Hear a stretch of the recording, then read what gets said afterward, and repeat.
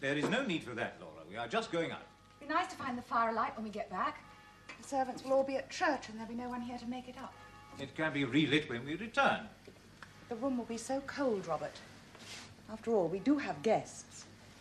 A little cold won't kill them. You've already been to enough extravagance on their account. The fine hock you ordered, and the vintage brandy.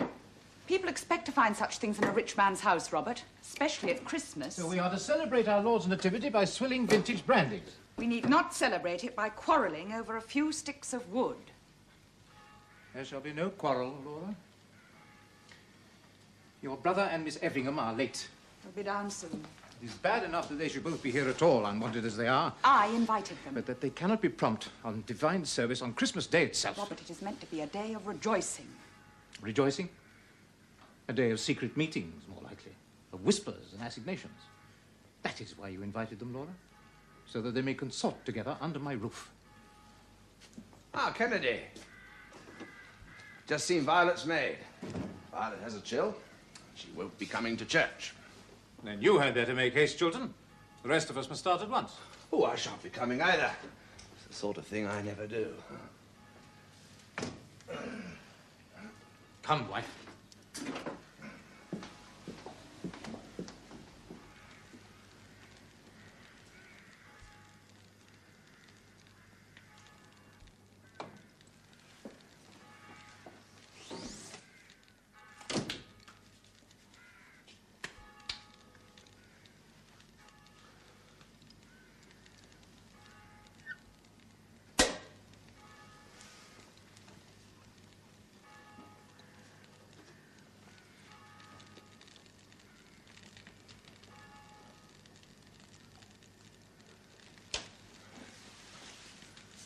Merry Christmas, Violet. How's the chill? Certainly not up to 2 hours in that cold, hideous church. Hey, you do not mind these, I hope? No, I like the smell. Good. Well, what excuse did you give Mr. Kennedy for cutting the service? I told him the truth. I never go to church, and so I told him. But how did he take that? Badly. Men like Kennedy do not care for the truth. No, very few people do. It upsets too many comfortable assumptions. That's it, my dear. Now I shall upset some of your comfortable assumptions. But I have none. Oh, but you have. You assume, or would like to assume, that men and women are made like the angels, all safe and neuter. But when someone comes and reminds you that it simply is not so, you become all tight and touch-me-not, like an oyster in its shell. Well, a young woman has to take care of herself. She may find a man to do that. But any man worth calling a man is not made like the angels. Nor should any woman that is worth his care pretend that she is either. And that goes for you, Violet. I simply deprecate violence. No, it is not violence you deprecate, but the truth. And since that's all I ever tell you, you have chosen to deprecate me. Well, it simply won't do, Violet. I love you. And I want you. And you love me. And you want me back. If you didn't, you'd have taken Phineas Finn, who's full of fine words and knows how to conceal his animal nature. Since you ain't taken Finn, you can damn well take me. And let that be an end to it.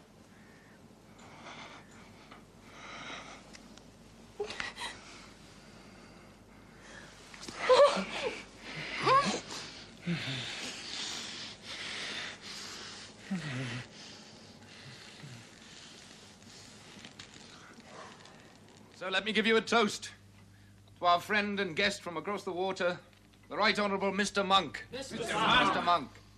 I would like to propose a toast this Christmas Day. And though I'm English, mine is an Irish toast. Ladies and gentlemen, I ask you to raise your glasses to a cause dear to our hearts. Justice for the Irish tenants. The Irish tenant right. The Irish tenant right.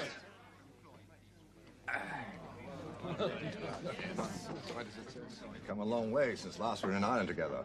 Yes, indeed. The government now know that I mean what I say and will not be put off. And the people? The people will listen. The people will be angry. Some will be angry at the injustice we shall expose, and others will be even angrier with us for exposing it. Some of our friends will be angry, I think. All our friends?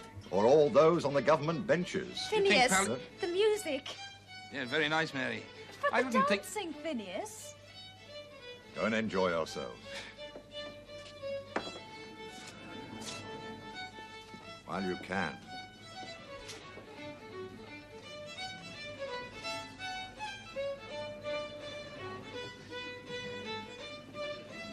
Happy Christmas, Miss Flood. And the same to you, Mr. Finn.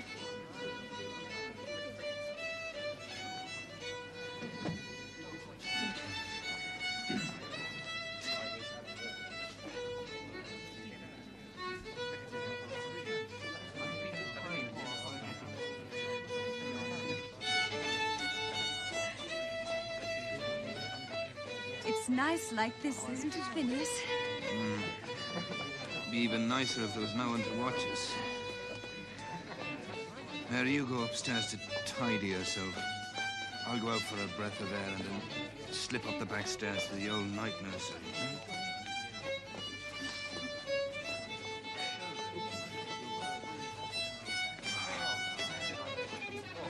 After this dance. So at last it's settled between you and Oswald. I can hardly dare to believe it, Violet. After so long.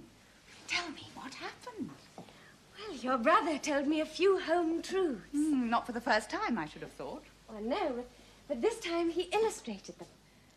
Most colourfully, I thought. And you did not resist. Well, I meant to, but I suppose my chill must have weakened my resistance. Then we must all be very grateful to your chill. Well, Oswald doesn't seem to be all that grateful. Well, he might at least have stayed on here a little longer in honour of our engagement. Oswald always intended to leave on the 26th. And Oswald sticks to his plans, just as he stuck to you. Yes, I must say he has been most constant. Well, I shall go out now. I must write to Oswald and to your father before I sleep. Your father will be so happy for you both.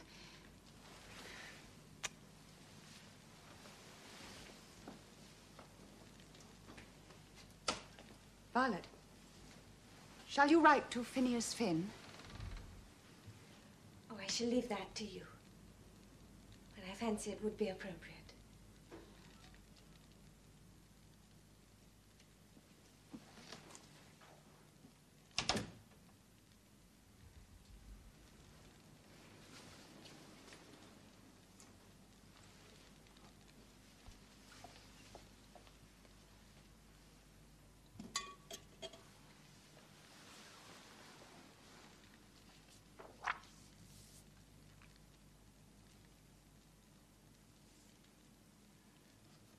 My dear Phineas, I think you should know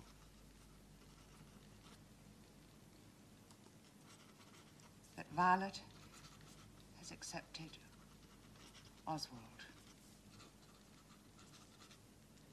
at last.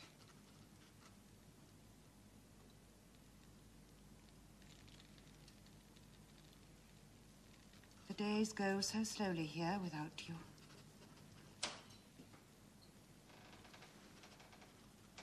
You do not spare the lamps, I see.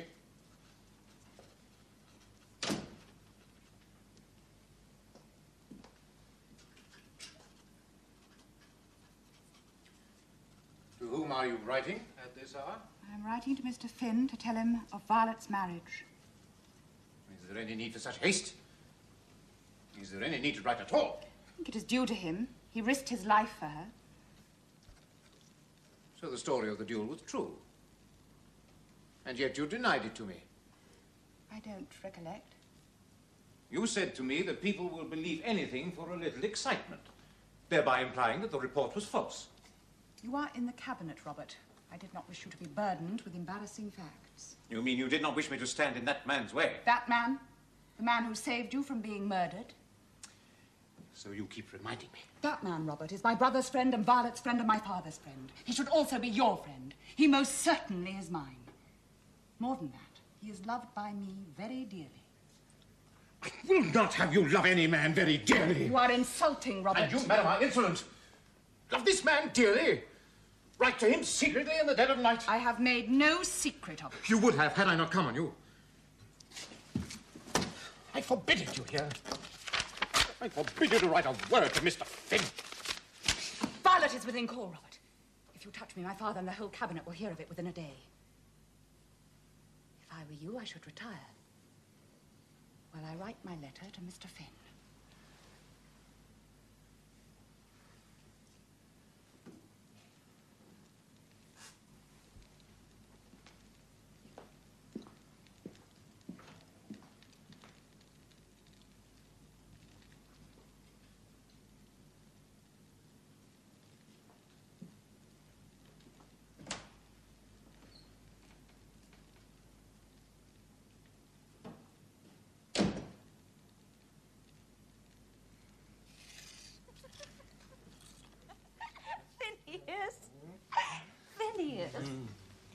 Phineas, there's something we must talk about, Phineas. Something we've got to discuss. Oh, there's no need for words. Oh, but there is, Phineas. There's something you must say to me. Oh, I love you, Mary. I love you very dearly. And is that to be all? Oh, it must be all for the time being, Mary. I have my way to make. I could stand by you and help you make it. No, not yet, Mary. I'm a poor man. It wouldn't be fair to you to ask you to share my life now. But I don't mind poverty. But I mind it for you. But you're not poor. They pay you very well for what you do at Downing Street. They may not pay me much longer, Mary. My position, any position it is very precarious. And is it always to be like this? For a long time. But at least we may be engaged. Phineas, we must be engaged. All you said and did in the night nursery on Christmas Day. Oh, must that commit me forever? Phineas. Ah, Mary. Mary, look, I'm sorry. I didn't... Oh, Mary, will you stop it? Mary, I didn't mean to be cruel. Of course, it shall be as you say, Mary. You may consider that we're engaged. When shall we be married? I can't say that yet, Mary. My future is very uncertain. Mary, when this Parliament is over, I won't have any seat. So your career is more important than our love? Unless my career flourishes, Mary, there can't be any love for us. Or any life together, either. For true love, there must be life together.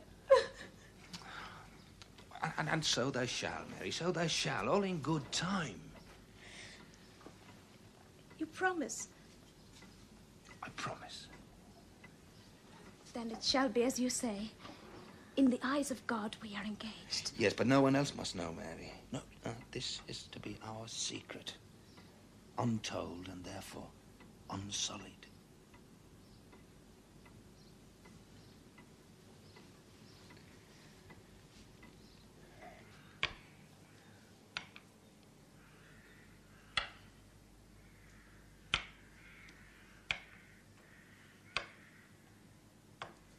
What day shall we be going to London, Robert? I must make arrangements and start putting my things together. To London? Parliament begins again very shortly. We shall want to be there a few days before. Why should you wish to be in London a few days before? Or indeed at all, what is Parliament to you? For one thing, I'm the wife of a minister. Wife. Wife, who hankers to leave home and her wholesome duties there for London. Robert, I am only asking to know your plans. I have none. Yet. You will be going to London for the beginning of the session, and I suppose that you wish me to come with you.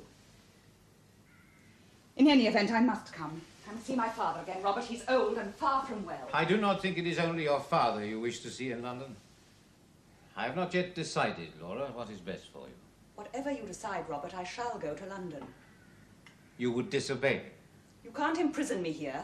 If you forbid me to come to London with you, I shall go by myself. You would be penniless. Where would you go? I shall go to my father's You house. would crawl to him for support. Lord Brentford, I think, is ill able to bear extra expense just now. Oh, my dear Robert, he can still afford to look He after had to sell property to find your diary for me. Don't worry, he's not going to ask for it back. He would not get it back. Oh, Robert. At least I can keep the money that is my right, even if I cannot keep the love and duty that are owed to me. You shall have Brentford everything was that is morally owed to you, bound Robert, to if you pay. will only use the kindness and confidence that are owed to me. Let me come to London with you. Please, Robert. Please. I am not sure any longer what confidence is owed to you, Laura.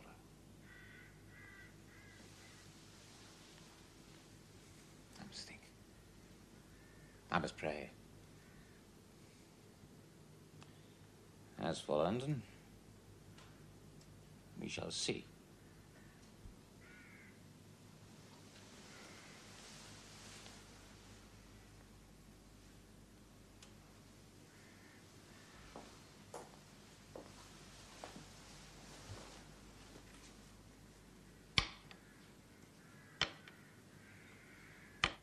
Oh, Phineas, it seems like forever without you. And yet I can be happy knowing we're engaged. It would be nicer, of course, if I could... The Chancellor of the Exchequer to see you, sir. Oh, Finn. Mr. Palliser, what a pleasant surprise. Oh, my congratulations, by the way. I now hear your two little boys have a sister. I'm very happy for them. And for yourself and Lady Glencora. Oh, thank you very much, Finn. Pass on your remarks to my wife. Hi, it's just passing to the Prime Minister. Thought I'd drop in and tell you how much appreciation Mr. Gresham has expressed for your recent work. There's this business of the Canadian lakes, for example. Oh, yes, well, the problem there is, or may be, one of industrial or urban refuse. If you take Lake Erie, for instance. Yes, I was much impressed by your analysis, Finn. Such a pity if anything should happen to interrupt your services here. You mean tenant right in Ireland? I said exactly that, huh? And we'll come round to it in good time. And meanwhile, Mr. Monk can get on with it. I'm perfectly well without your support. Mr. Palliser, my support is promised. Finn Monk is a very old friend of mine. He's the most reasonable man on earth. He gave up his ministry in order to fight this Irish question from outside the government. Now, he can very well afford to do that. But he knows that you are very differently placed. Now, you have a friendly word with Monk, and I'm quite sure he'd be very grateful to settle for your tacit support for the time being. And then when and if the government take it up, well, you can come out with him in the open. When and if the government take it up? Well, nothing is certain in politics, Finn. You know that. One can be certain of what one believes in, And yet your advice to me, Mr. Palliser, is to confine myself to being Mr. Monk's fair-weather friend. Not exactly that. But let's say an all-weather friend who has the prudence to use a stout umbrella.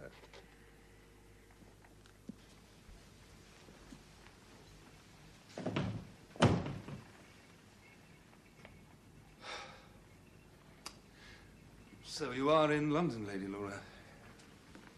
Your father didn't know when you might come. Nor did I until the last moment.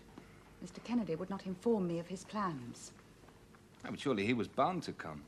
Of his plans for me. And what were they at last? That I should come to London with him and then go nowhere without him. So at this very moment you... I'm playing truant, like a child from school. He cannot be as bad as that. It's far worse, Phineas. He didn't wish to bring me to London for fear of those I might see here. And yet he dare not leave me alone at Lochlinter, lest I escape him altogether. Is that how he thinks of you? It may be how I think of myself. If only I had someone to turn to, Phineas. But Oswald and Violet are away on their wedding tour, and my father's very frail. If you need someone to consult, Laura, you know you may trust me. I shan't be able to come here again. And you mustn't come to Grosvenor Place. Why not? It would be cold, stiff, horrible. Then tell me what it is you wish of me. Say no word to anyone of this visit, but be ready for a word or a sign when I may send it. Oh, be civil to Mr. Kennedy when you meet him, but never be alone with him. In this matter, my husband is insane. Marry, Yesterday, I asked you something. You did indeed, Duke. Something to my purpose, nothing. Fortunately, you were interrupted by your niece and that dear little boy. Mary, a man at my age should be gratified. And so you shall be, Duke. Since you are kind enough to send me these beautiful grapes, the least I can do is to share them with you. Do not tease, Marie. A man at my age does not like to be denied. What man at any age likes to be denied? Forgive me, Marie. If I ask humbly, will you deny me still? If you ask humbly, I must listen, I think. I'm asking for the greatest gift of all. Ah, but that is salvation, my Lord Duke, which is hardly mine to bestow on you. You may bestow on me all the salvation I need if you would spend a few weeks with me in the quiet of an Italian lake. And jeopardize my own salvation? Marie, you know that I love you. Why I should have so sore a love, I cannot say. So sore a love. So sore, if it be not gratified. Marie, I ask you to be my wife. Duke of Omnium. This from you? From me, Marie. My coronet is at your feet. If you will allow me to raise it, I will place it on your brow.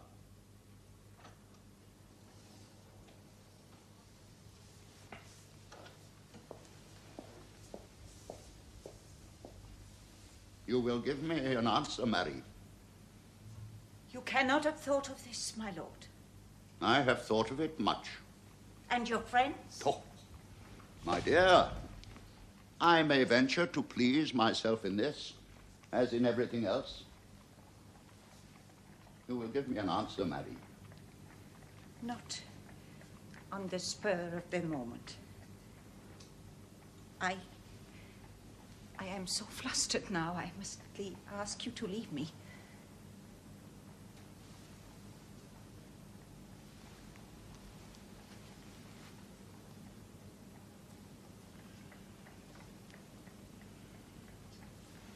Marie. Please. Give me 2 days.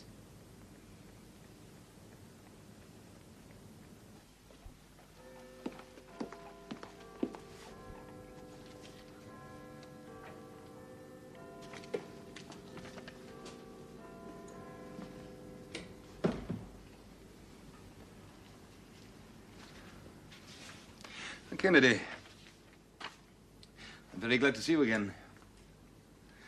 But what, I wonder, does this session hold in store for us, I understand it holds little good for you, Finn, if you persist in this Irish affair. Oh, I must persist. My word is given. I'm sorry for it, and would wish to hear your own account in full. You will dine with me tonight, Finn, at the Reform Club? Tonight I am engaged. Then tomorrow will serve just as well. I think not, Kennedy. But we have much to discuss, apart from the Irish question. We have been friends, Finn, and I would wish we would continue so. But first, we must come to an understanding on certain matters. Certain matters, Kennedy, I think were better left alone. Yes, indeed. But you choose to tamper with them. I have never wished you any offense, Kennedy, nor do I wish you any now, but if you're going to take that tone, I think we had best stay apart. You are evasive, Finn. You are afraid. You wish me no offense, you say, but you in yourself are an offense. Against God's law and all decency. I think you had better go now. We need not quarrel if we do not meet. How can we not meet? Every day I shall see you in some room or some corridor. And every day I shall be reminded of the threat to my honor and happiness. I am a threat to neither.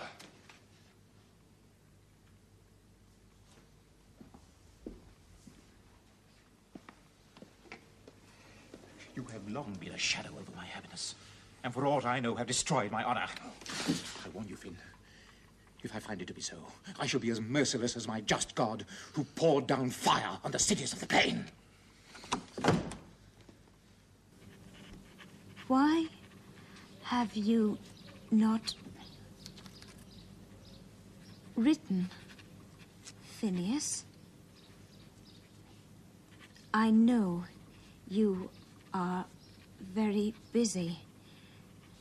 Even so, I swore to myself that I would not pester you, that I would wait until I heard from you before I wrote again.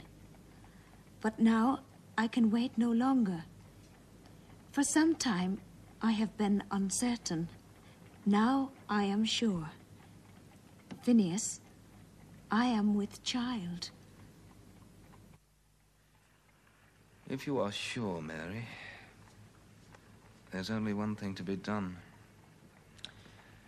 And I shall be happy and privileged to do it.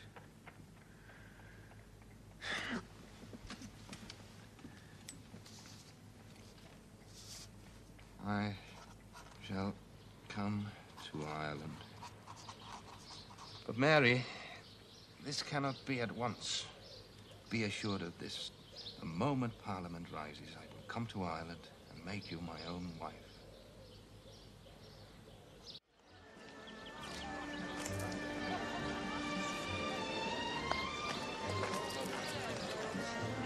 Thank you.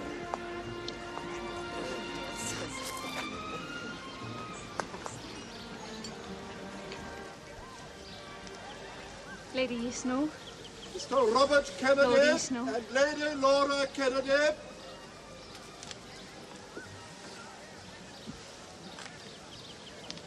Lady Laura, this is the first time we've seen you this summer.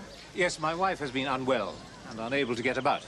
But she insisted on coming today. Then we are the more honoured. Something very wrong with those two, I think.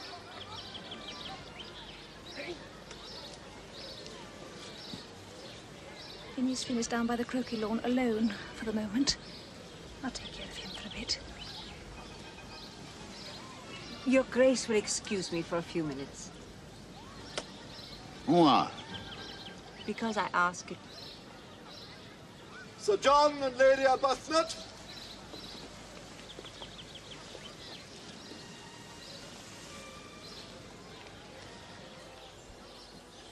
Mr. Finn, are you going to play croquet? No. Pity. I should like to have seen you wielding a mallet. Oh, then I will play if you like. I'm afraid I have to return to the Duke in 5 minutes.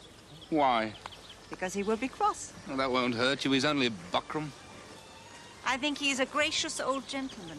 I do not like to hear him called buckram. What good has he ever done? Oh, I own that to me there is something glorious in the dignity of a man too high to have to do anything. If only he knows how to carry his dignity with the proper grace. And you think the Duke of Omnium still does that, hmm? I think he still maintains his prestige, to me at least. Prestige. The man is idleness incarnate. What kind of an example is that for you or for anybody? Mr. Finn, I told you I admired the Duke. I did not say that I would wish to be like him. No. For myself, I would rather be of use somewhere. Or to someone. Mr. Finn, let me be more precise. I am a free woman and a rich one. I am looking for a cause or a man. Both in one, if possible. Tell me, Mr. Finn, do you know of a man with a cause? One who would welcome both wealth and love? There must be many such men. One would do, Mr. Finn. I hope you find him soon, Madam Max. No, I mustn't keep you from his grace.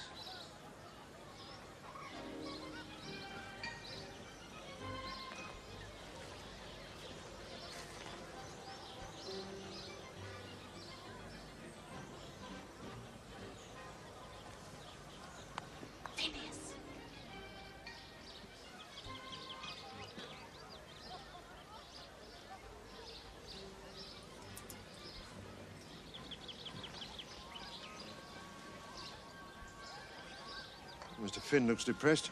Do we know what he intends to do? I think he still intends to follow Monk. It's a pity. If once he declares himself openly in the house, it's all over for him at the colonies.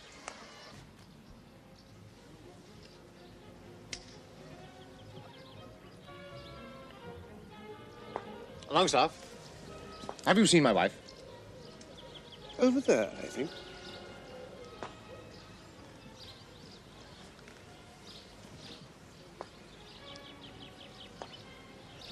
I tell you, Phineas, it's the only way.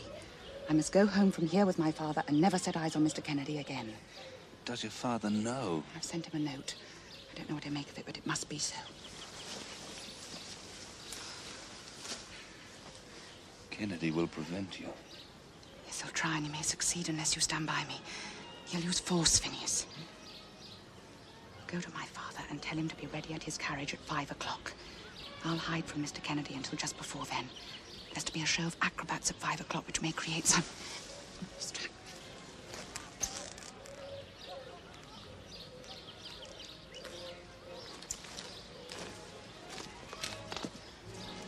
I don't think Mr. Kennedy will be distracted by acrobats. Phineas, you mustn't fail me.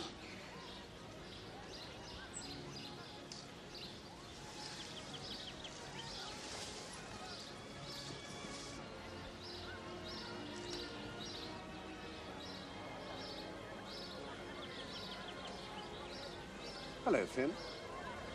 It's hot, isn't it? Hmm. In the shade, too.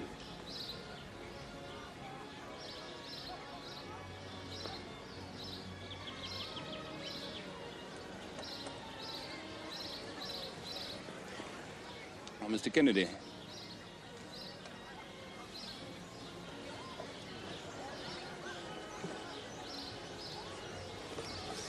I understood it to be a duel, yes. But he should tell you about it himself. Lord Brentford. Phineas. Mr. Finn, you have had Lady Laura's note, my lord. You're to be ready in your carriage at 5 o'clock. What have you to do with this, sir? I'm to give help, my lord, if it's needed. It's all sorrow, Mr. Finn. Everything has turned to sorrow and disgrace.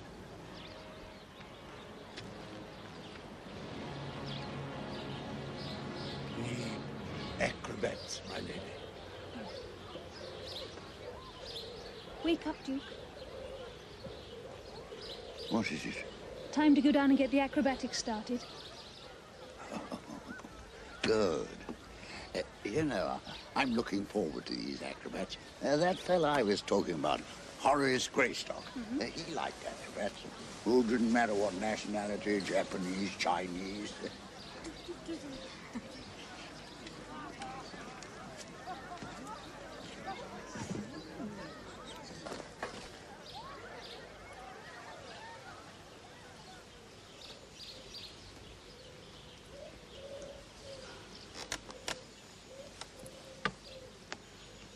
Let them begin.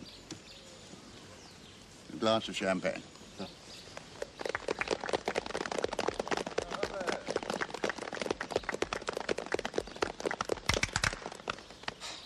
I believe it's a Polish troop. Oh, dear. I bet it's going to be awfully warm for them. Gentlemen?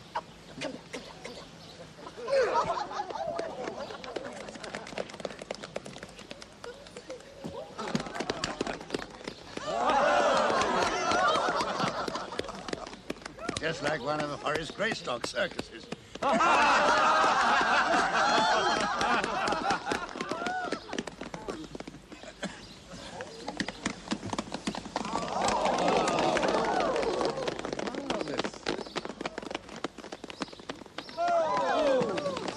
They're very supple, aren't they? I beg your pardon. The acrobats.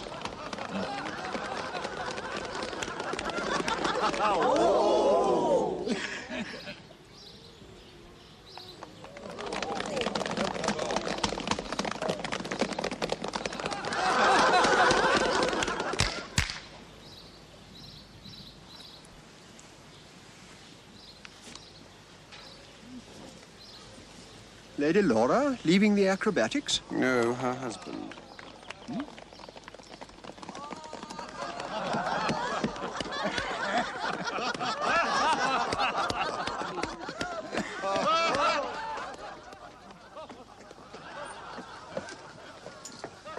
Let me pass, sir. I want my wife. Lady Laura wishes to return home with her father. My God, she shall return with me. Let me pass, sir.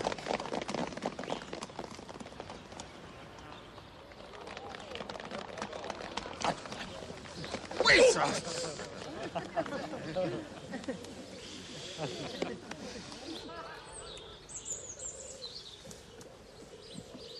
So distressing, sneaking away like a pair of cut purses.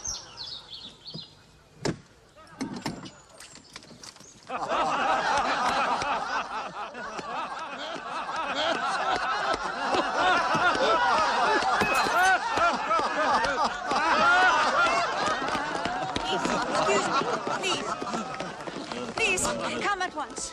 His Grace, the poor dear Duke.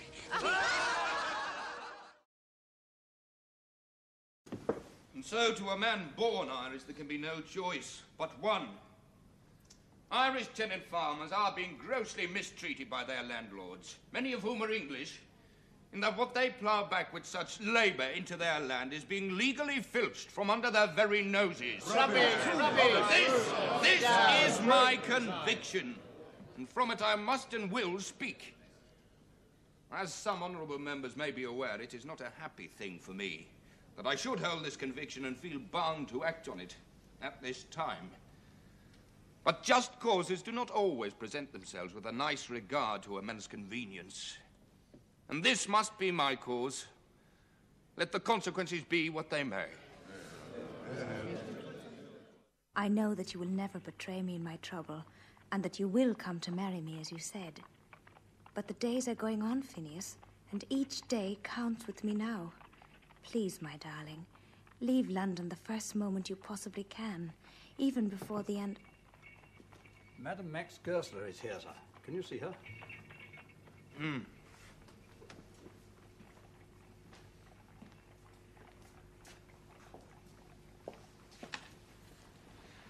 Oh, Madam Max, I hardly expected this honour. Mr. Finn. You are embarrassed, perhaps, after our conversation of the other afternoon. I think maybe I was a little abrupt. And I, Mr. Finn, was possibly a little overwhelming. We neither of us had time, I think, to do ourselves justice. Thank you. And since, Mr. Finn, I must return to Vienna very shortly now, I am most anxious that all should be excused and explained between us before I go. Shall I speak first, or shall you?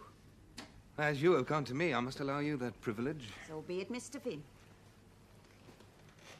They say that you must resign your place here any second now.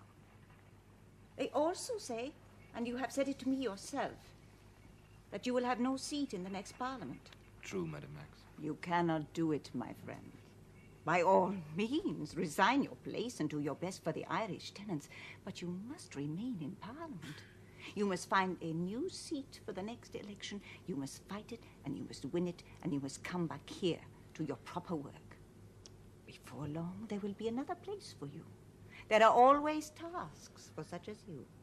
I can't afford the money for another election, unless the seat be given to me, as was Brentford. There are other such seats which may be given. Not to me, since I proved a rebel. Then you must find the money to fight. Where? Mr. Finn, I have offered it to you before now, have I not? And I have refused it, have I not? But why? Out of sheer pride. No, more than that. It's because you're a woman, and young and beautiful, that no man may take wealth from your hands. Now, that's all there is to be said about that. Don't let's talk about it any more. There is one more thing to be said, Mr. Finn. You say you will not take money from my hand. No, Madam Max, I can't do it. Well, then take the hand first, Phineas. When the hand and all that it holds are your own, you may receive from it without dishonor. Take it, Phineas. Make it your own. And then you may take anything which it and the rest of me has to offer.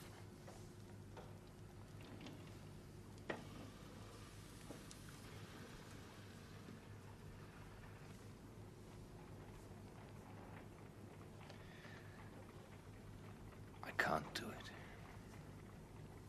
Why not, Phineas? Your hand is so close to mine. Why do you not take it? I can't tell you. God knows I am sensible of all you have to offer. Yet you reject it? I must.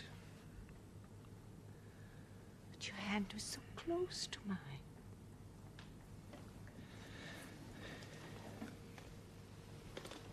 You must go now. Yes. I must go back to Vienna, Mr. Finn.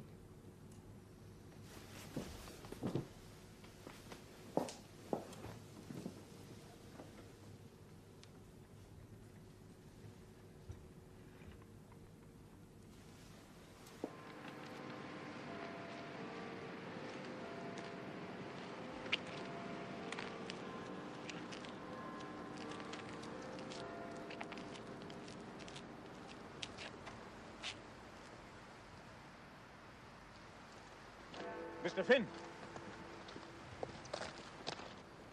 Mr. Kennedy. You are aware that my wife has been taken abroad by Lord Brentford? I had heard something of the kind. No doubt, that you were a party to the plot.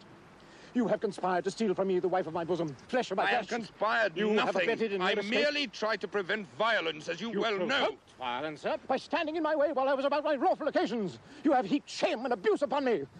I cannot remain in the cabinet, not even in Parliament. I cannot look the meanest of my fellow men in the face. There can be no object in this discussion. But still she is mine. Though she could never give me back my honor, she must return to me herself. There's nothing I can do about that. You can obey God's law and repent of your own sins against me. There have been and help none. Laura to repent Mr. of Kennedy, hers. I am sorry you should be so troubled, but at the moment You are I a have hypocrite, troubles of sir. my own. Now I must ask you to let me pass. Hypocrite! Hypocrite! Son of Beelzebub! Defiler of God's law! Hypocrite!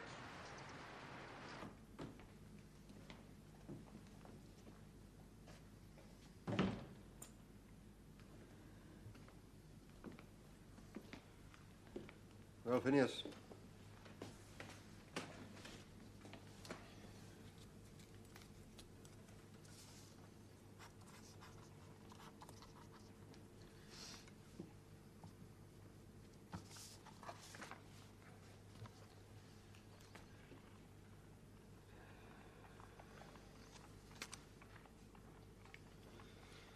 Well, Finn, we're sorry to be losing you like this. You may be quite sure that I'm very sorry to be lost. Well, these things occur in political life. At least there's no rancor. That is, if the purpose was honorable. I'm quite sure that you and Monk thought that you were right. I think we've given fairly strong evidence that we thought so. And I have no doubt that you were wrong. No, not over the question itself. But when men accept office as you did and then resign simply because they cannot have their way over some particular, the party is thereby weakened and split. As we are now. As I'm quite sure will be made abundantly clear at the next general election. Yet the cause was just. I cannot really find it in me to blame you or Mr. Monk for what you did. Phineas. Barry.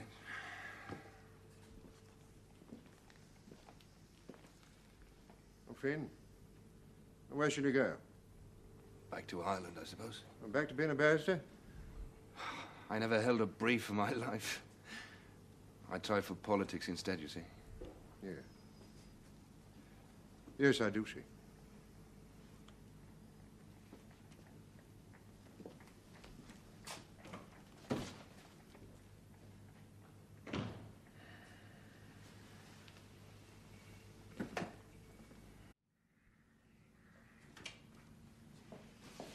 My dear.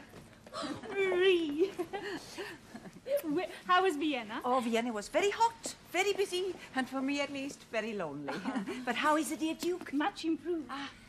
Sir Omicron Pie says that he may live forever if he's kept quiet. 2 glasses of champagne a day, no brandy, and a risky joke every hour or so to keep his mind off his condition. My dear Lady Glen, do you know any risky jokes? Well, it's been my duty to learn some, and now it'll be yours. Oh. But my best help in keeping him going has been this heaven-sent affair of Lizzie Eustace. But we heard in Vienna that the election had gone against the Liberals and that Mr. Palliser and his friends are now out of power. But in fact, Mr. Palliser may be back at the Exchequer before very long.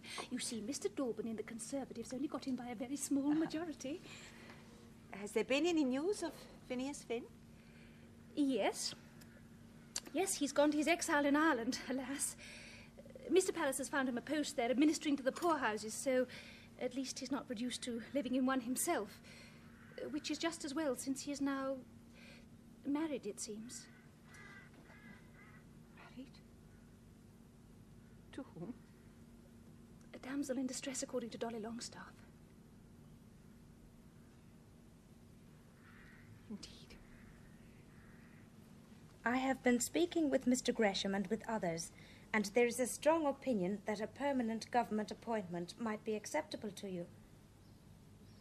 There is a vacancy for an inspector of Irish poorhouses who would receive a salary of £1,000 a year. Should the appointment suit you, I shall be most happy to nominate you to the office. I am, my dear Finn, most sincerely yours, Plantagenet Palliser. £1,000 a year? How very generous of Mr. Palliser. It's not his money, you know, Mary. It will come out of public funds. Even I know that, but he found the post for you. Yes, he certainly seems to have been active on my behalf. On our behalf, Phineas. Mm-hmm. Now that we're married. This will make all the difference. Now there'll be no more drudging for you in the courthouses. Oh, just drudging in the poorhouses instead. Hmm? The money is certain, Phineas. Oh, how happy I am. Dear, good, kind Mr. Palliser, doing this for us. Yes, indeed. Just when he has so many troubles of his own. I fear the Liberals will be defeated. Mary, do you think the coffee might be made a little stronger, please? The doctor says I wasn't to have it too strong, Phineas. Hmm? It might be bad for the baby. Oh, of course. Did the doctor say when exactly the baby might arrive? Oh, no one ever knows exactly. But I have everything arranged for when the time comes. If you're at work, the girl will run for the midwife, and then for the doctor, and then go and fetch you. Hmm. I shall want you to be near, Phineas. Oh, how lovely it will be to have our own child. Do you not look forward to it? Of course I do. And you don't look back? You don't regret all you had to give up for me and the baby? And what I gave up, Mary, was about to give me up. After the election, I wouldn't have had any seat. Unless... Unless what? Unless a miracle had happened, Mary. Having you is miracle enough for me.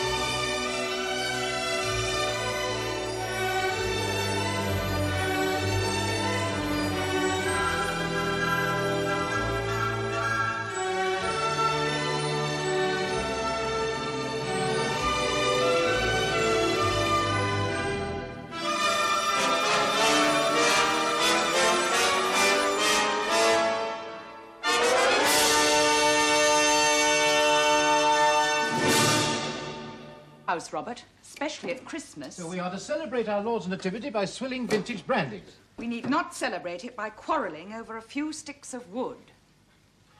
There shall be no quarrel, Laura. Your brother and Miss Effingham are late. They'll be down soon. It is bad enough that they should both be here at all, unwanted as they are. I invited them. But that they cannot be prompt on divine service on Christmas Day itself. Robert, it is meant to be a day of rejoicing. Rejoicing? A day of secret meetings, more likely. of whispers and assignations. That is why you invited them, Laura, so that they may consort together under my roof. Ah, Kennedy. Just seen Violet's maid. Violet has a chill. She won't be coming to church. Then you had better make haste, Chilton. The rest of us must start at once. Oh, I shan't be coming either.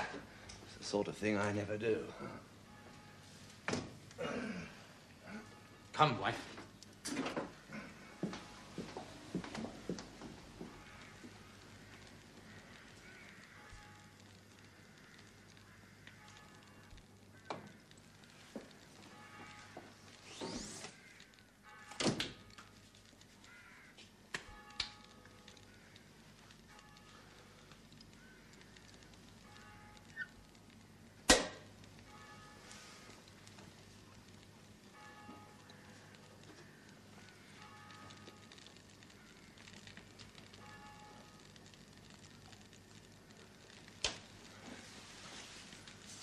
Merry Christmas, Violet. How's the chill? Certainly not up to 2 hours in that cold, hideous church. Hey, you do not mind these, I hope. No, I like the smell. Good. Well, what excuse did you give Mr. Kennedy for cutting the service? I told him the truth. I never go to church, and so I told him. But how did he take that? Badly. Men like Kennedy do not care for the truth. No, very few people do. It upsets too many comfortable assumptions. That's it, my dear. Now I shall upset some of your comfortable assumptions. But I have none. Oh, but you have. You assume, or would like to assume, that men and women are made like the angels, all safe and neuter. But when someone comes and reminds you that it simply is not so, you become all tight and touch-me-not, like an oyster in its shell. Well, a young woman has to take care of herself. She may find a man to do that. But any man worth calling a man is not made like the angels. Nor should any woman that is worth his care pretend that she is either. And that goes for you, Violet. I simply deprecate violence. No, it is not violence you deprecate, but the truth. And since that's all I ever tell you, you have chosen to deprecate me. When it simply... Please, my darling, leave London the first moment you possibly can, even before the end. Madam Max Goesler is here, sir. Can you see her?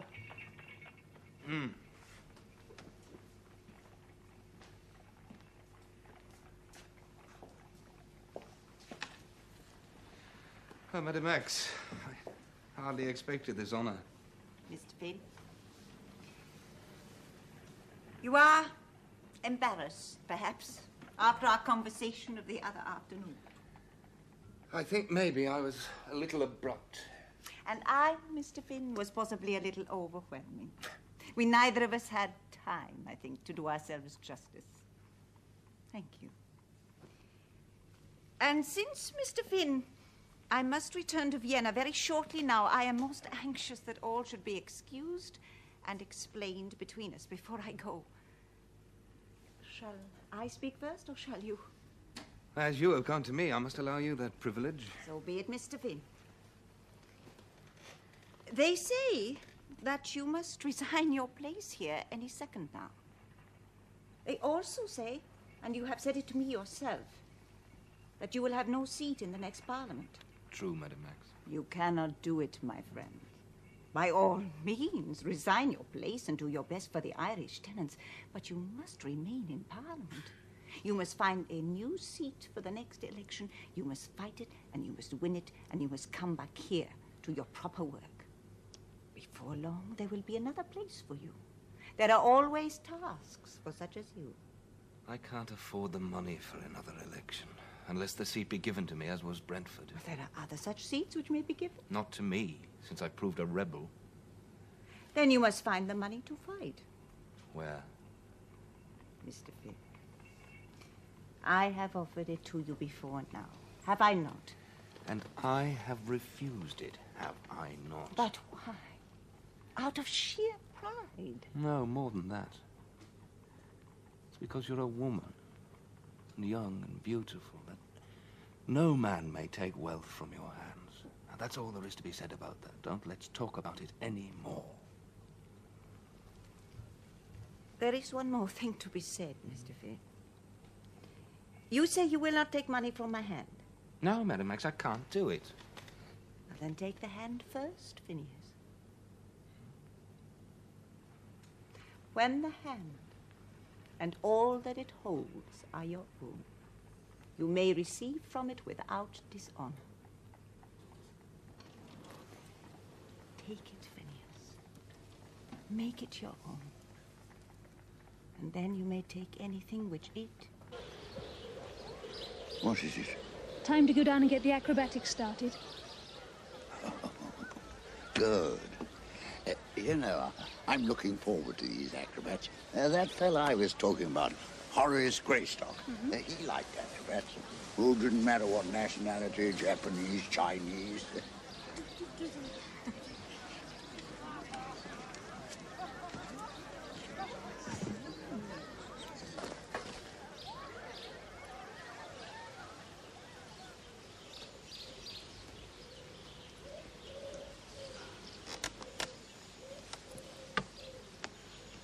Let them begin.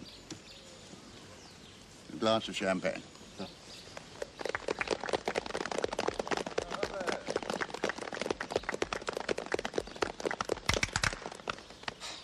I believe it's a Polish troupe. Oh, dear. I'm afraid it's going to be awfully warm for them. Gentlemen.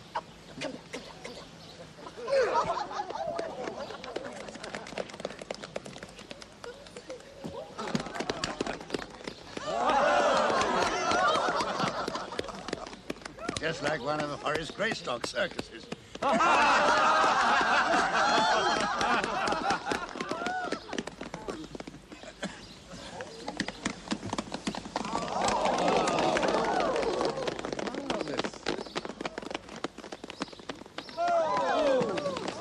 They're very supple, aren't they?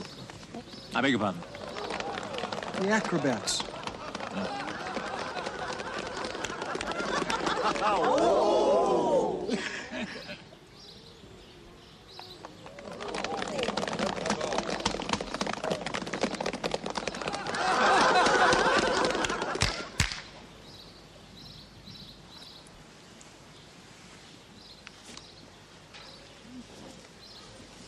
Lady Laura, leaving the acrobatics? No, her husband.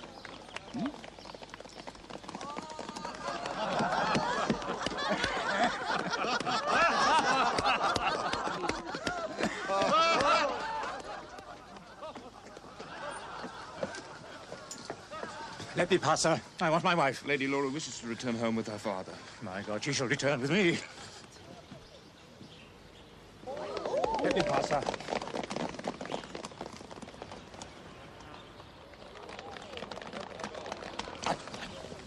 Wait, sir!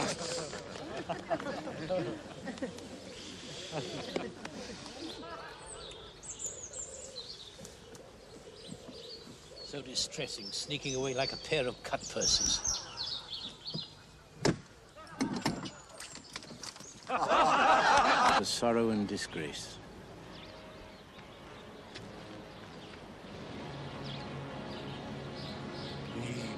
The acrobats, my lady. Wake up, Duke.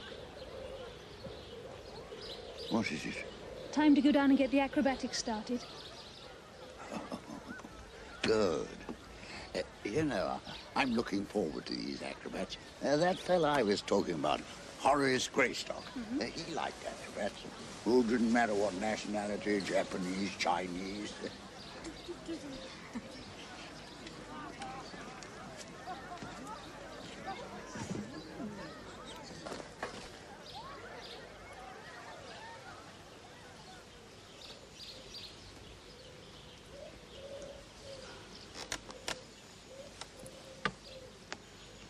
Let them begin. A glass of champagne.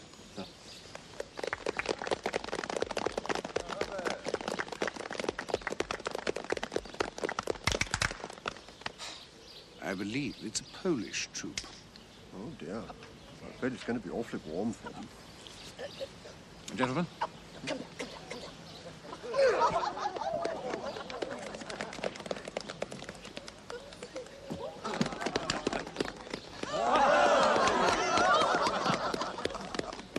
Just like one of the Horace Greystock circuses.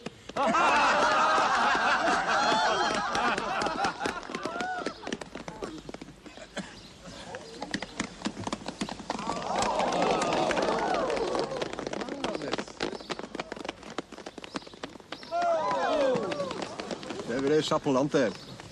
I beg your pardon? The acrobats.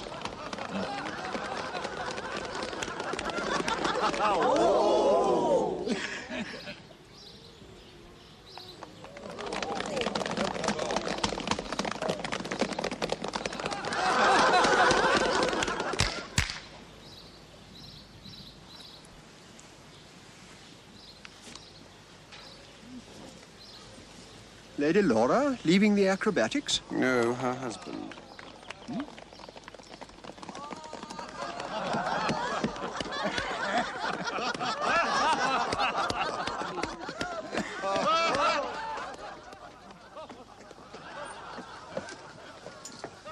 Let me pass, sir. I want my wife. Lady Laura wishes to return home with her father. My God, she shall return with me.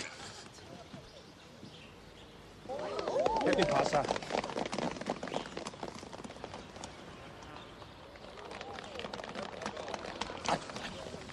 Wait, sir! He should tell you about it himself. Lord Brentford. Phineas. Mr. Finn, you have had Lady Laura's note, my lord. You're to be ready in your carriage at 5 o'clock. What have you to do with this, sir? I'm to give help, my lord, if it's needed. It's all sorrow, Mr. Finn. Everything has turned to sorrow and disgrace.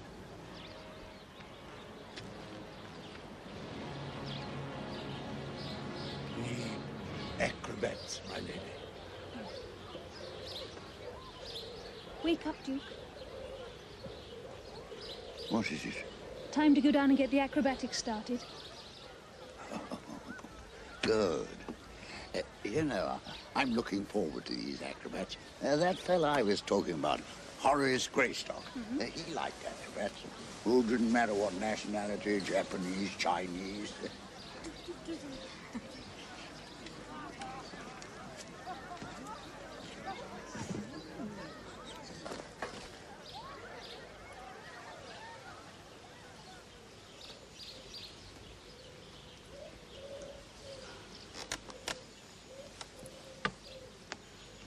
Let them begin. A glass of champagne.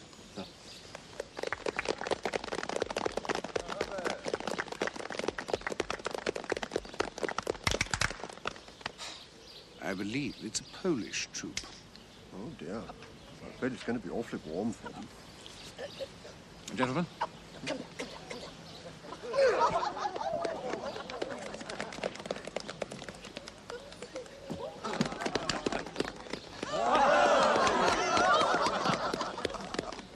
Just like one of the Horace Greystock circuses.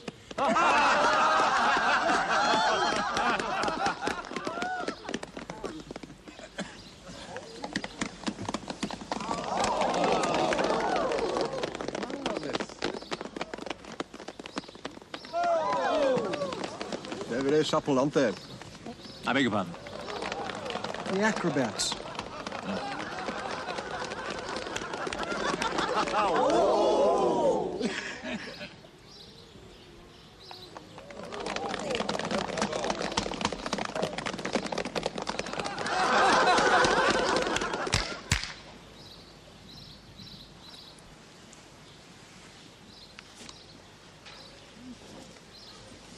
Lady Laura, leaving the acrobatics? No, her husband.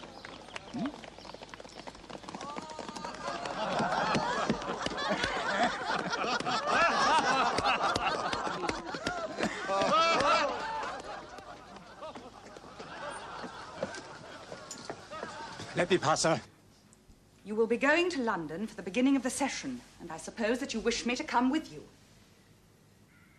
In any event, I must come. I must see my father again, Robert. He's old and far from well. I do not think it is only your father you wish to see in London.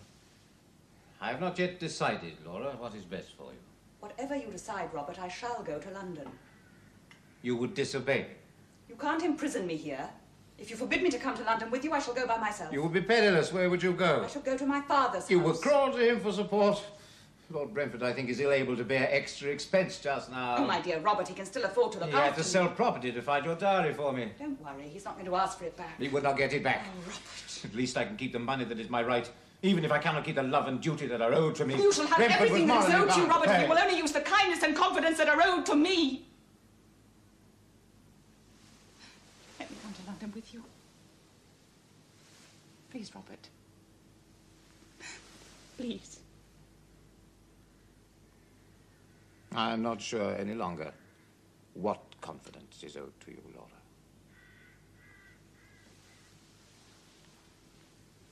I must think. I must pray. As for London, we shall see.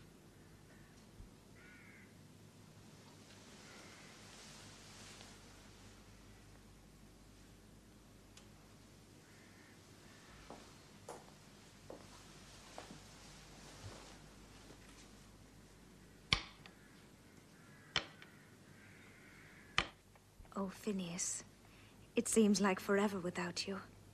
And yet I can be happy knowing we're engaged. It would be nicer, of course, if I could... The Chancellor of the Exchequer to see you, sir. Oh, Finn. Mr. Palliser, what a pleasant surprise. Oh, my congratulations, by the way. I now hear your two little boys have a sister. I'm very happy for them. And for yourself and Lady Glencora. Oh, thank you very much, Finn. Pass on your remarks to my wife. Hi, it's just passing to the Prime Minister. Thought I'd drop in and tell you how much appreciation Mr. Gresham has expressed for your recent work. There's this business of the Canadian lakes, for example. Oh, yes, well, the problem there is, or may be, one of industrial or urban refuse. If you take Lake Erie, for instance. Yes, I was much impressed by your analysis, Finn. Such a pity if anything should happen to interrupt your services here. You mean tenant right in Ireland? I said exactly that, huh? We'll come round to it in good time. Meanwhile, Mr. Monk can get on with it. I'm perfectly well without your support. Mr. Palliser, my support is promised. Finn Monk is a very old friend of mine. He's the most reasonable man on earth. He gave up his ministry in order to fight this Irish question from outside the government. Now, he can very well afford to do... Have you seen my wife? Over there, I think.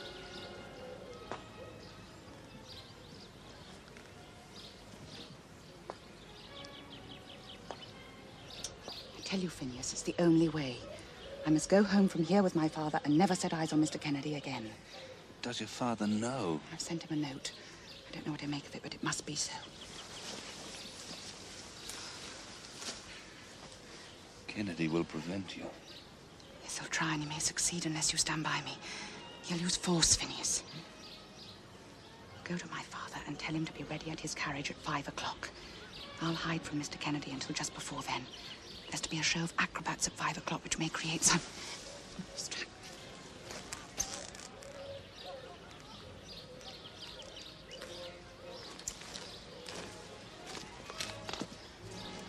I don't think Mr. Kennedy will be distracted by acrobats. Phineas, you mustn't fail me.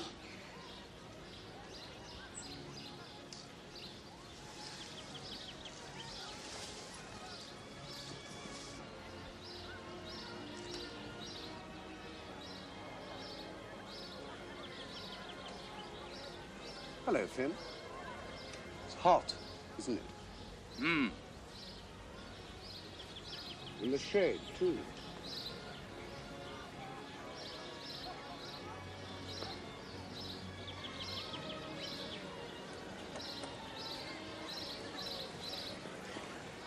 Oh, Mr. Kennedy.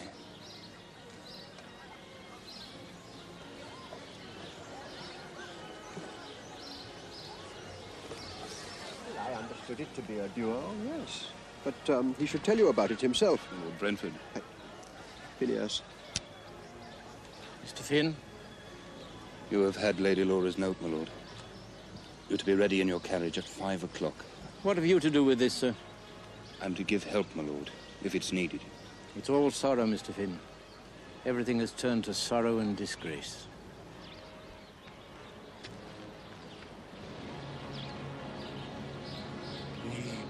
The acrobats, my lady. Duke. What is it? Time to go down and get the acrobatics started.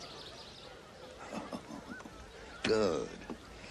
You know, I'm looking forward to these acrobats. That fella I was talking about, Horace Greystock, he liked acrobats.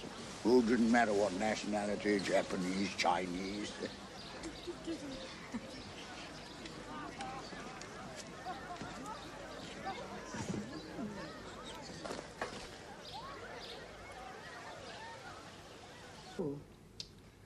He cannot be as bad as that.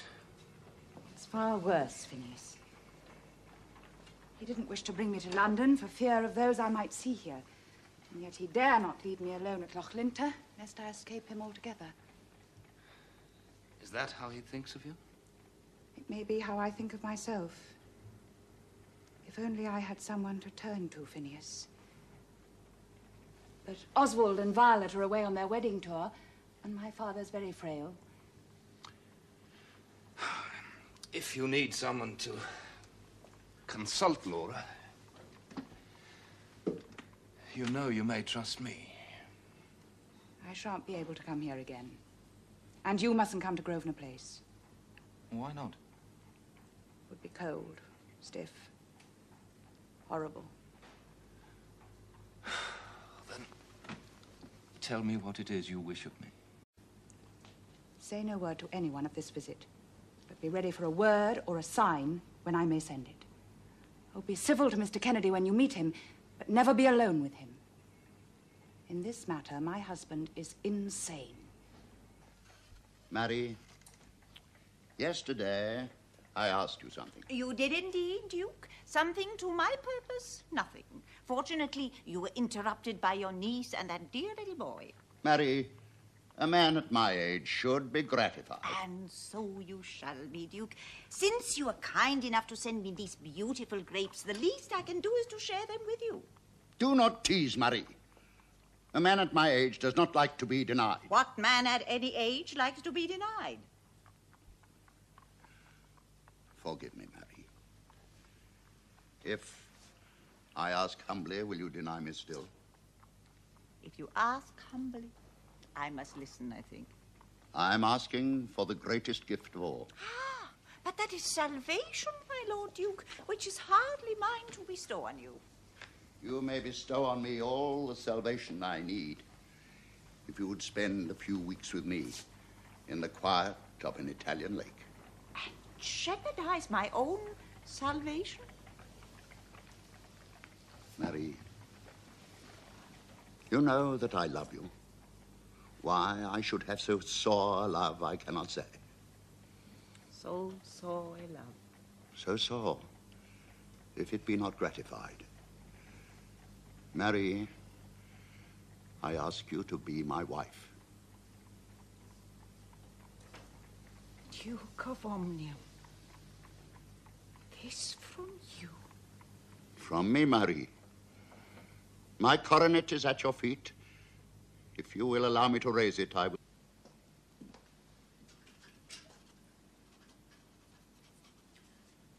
To whom are you writing at this hour? I'm writing to Mr. Finn to tell him of Violet's marriage.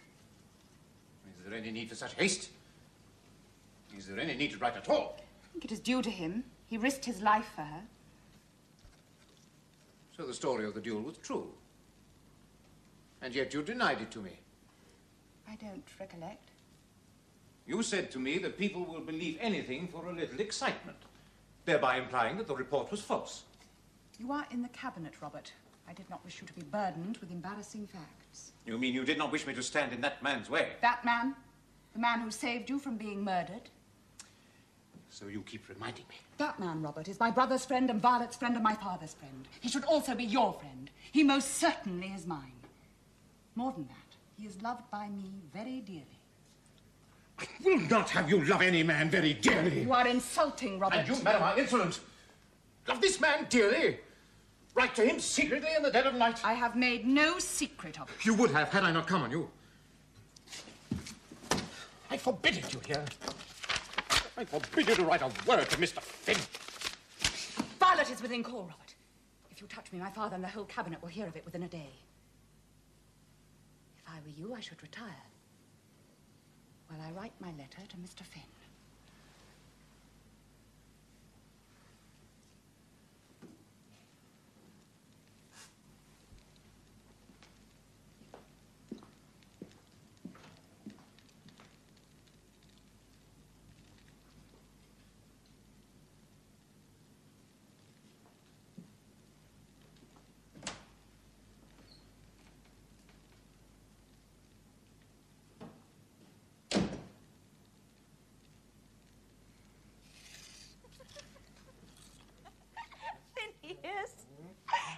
Phineas. Phineas, there's something we must talk about, Phineas. Something we've got to discuss. Oh, there's no need for words. Oh, but there is, Phineas. There's something you must say to me. Oh, I love you, Mary. I love you very dearly. And is that to be all? Oh, it must be all for the time being, Mary. I have my way to make. I could stand by you and help you make it. No, not yet, Mary. I'm a poor man.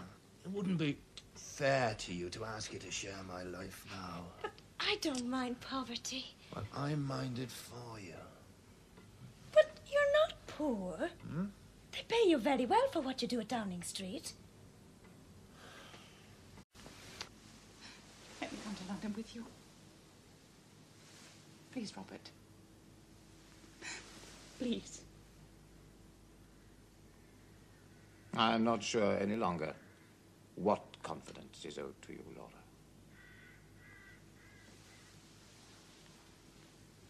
I must think. I must pray. As for London, we shall see.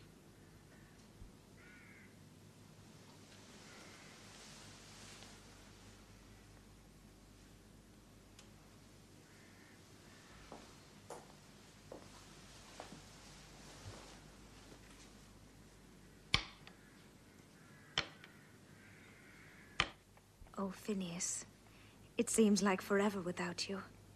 And yet I can be happy knowing we're engaged. It would be nicer, of course, if I could... The Chancellor of the Exchequer to see you, sir. Oh, Finn.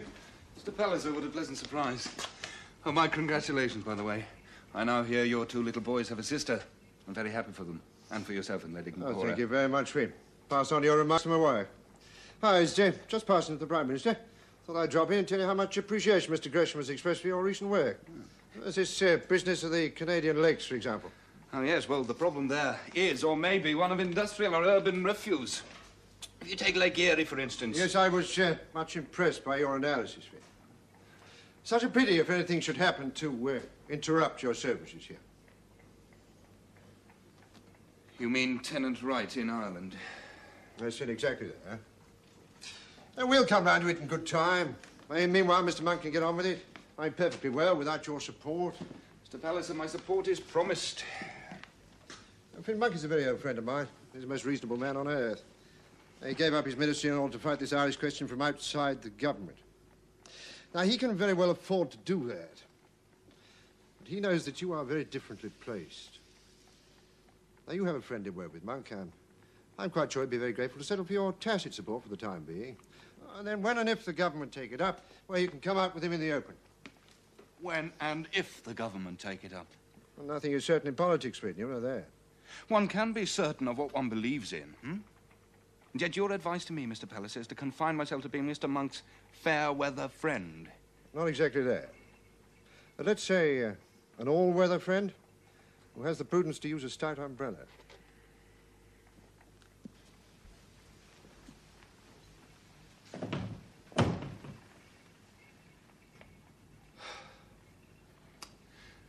So you are in London, Lady Laura. Your father didn't know when you might come. Nor did... Hypocrite! Son of Beelzebub! Defiler of God's law! Hypocrite!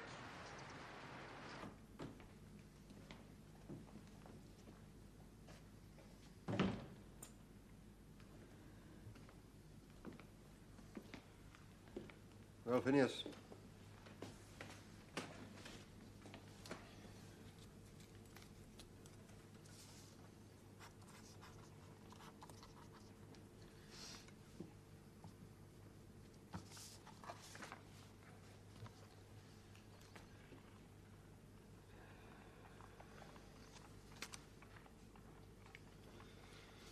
Finn, we're sorry to be losing you like this. You may be quite sure that I'm very sorry to be lost.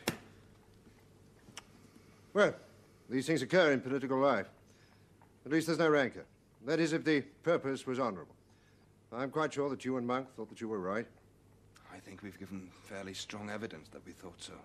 And I have no doubt that you were wrong. No, not over the question itself. When men accept office as you did and then resign simply because they cannot have their way over some particular, the party is thereby weakened and split. As we are now. As I'm quite sure will be made abundantly clear at the next general election. Yet the cause was just. I cannot really find it in me to blame you or Mr. Monk for what you did.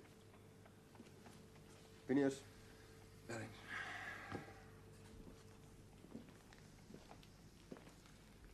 Oh, Finn, where should you go? Back to Ireland, I suppose. Back to being a barrister?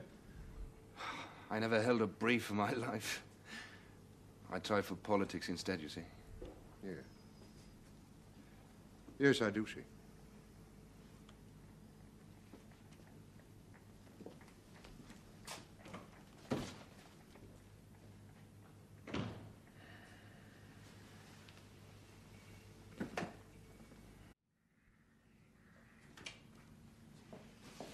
My dear. Marie. How was Vienna? Oh, Vienna was very hot, very busy, and for me at least, very lonely.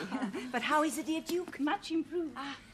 Sir Omicron Pie says that he may live forever if he's kept quiet. 2 glasses of champagne a day, no brandy, and a risky joke every hour or so to keep his mind off his condition. My dear Lady Glen, do you know any risky jokes? Well, it's been my duty to learn some, and now it'll be yours. Oh. But my best help in keeping him going has been this heaven-sent affair of Lizzie Eustace. But we heard in Vienna that the election had gone against the Liberals and that Mr. Palliser and his friends are now out of power. But in fact, Mr. Palliser may be back at the Exchequer before very long.